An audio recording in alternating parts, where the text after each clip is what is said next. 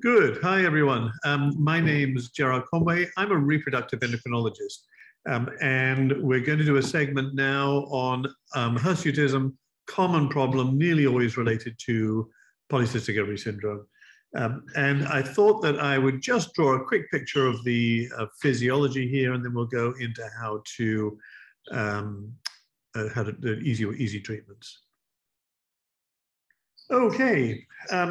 Everything, of course, revolves around the pilosebaceous unit in the hair, in the skin.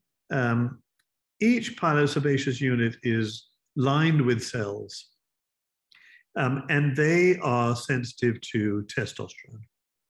Testosterone, if they're sebum cells, they will make sebum. If they're hair follicle cells, they'll grow hair, will be more pigmented and longer and grow faster. So the only real way of interfering with the growth pattern of hair is to block testosterone or reduce testosterone.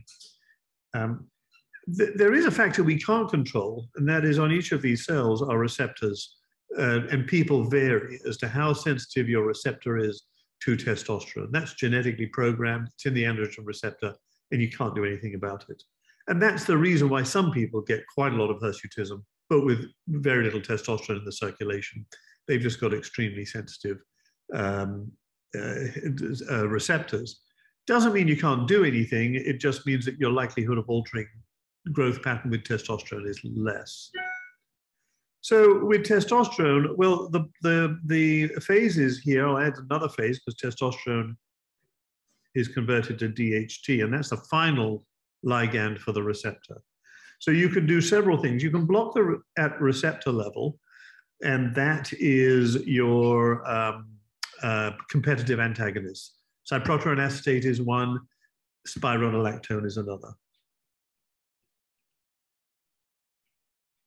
Not worth using them together, of course. You have to choose one or the other because they may co-compete.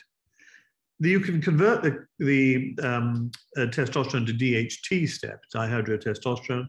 That's the enzyme 5-alpha reductase, and there is a drug called finasteride and its cousins that will block that step. And then if you want to reduce testosterone in the circulation, nearly all of the majority of testosterone in women comes from the ovary. So it's a matter of switching the ovary production of testosterone off, and the easiest way to do that is the oral contraceptive pill. So you can see that by combining these effects, your oral contraceptive pill reduces gonadotrophins, stops testosterone secretion, limited, it doesn't stop it completely. 5-alpha reductase will block what's left from being converted to DHT, and your competitive antagonists will block what's left. So you can have a triple hit for people with really difficult problems, and the one that's really difficult to treat, the one that is testosterone-related symptom is actually androgenic hair loss. Hirsutism usually quite quick to respond. Acne, another testosterone-sensitive symptom, is very quick to respond. So my usual habit is to combine an oral contraceptive pill, usually a generic one rather than cociprindiol or Dianet, and cyproterone and spironolactone would be my favorite for fewer side effects. And then if 6 months later you've had no impact, I would usually add in low-dose finasteride because multiple hits are better than any one hit. So that's a quick sketch through the fundamentals of hirsutism and using a combined approach. But don't forget, hair follicle growth cycles are slow. So you're not going to have much impact inside 3 months. And you really see the big impact between 6 and 12 months. So you're looking at fairly long-term treatment, and all of it not compatible with fertility. Okay, I'll sign off there. We can do the specifics of the treatment another day.